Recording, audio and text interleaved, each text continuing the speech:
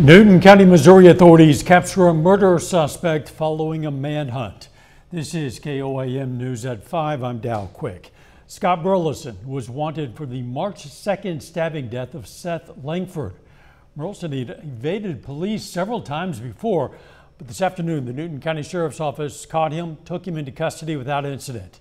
He faces charges of second-degree murder, first-degree robbery, and 2 counts of armed criminal action.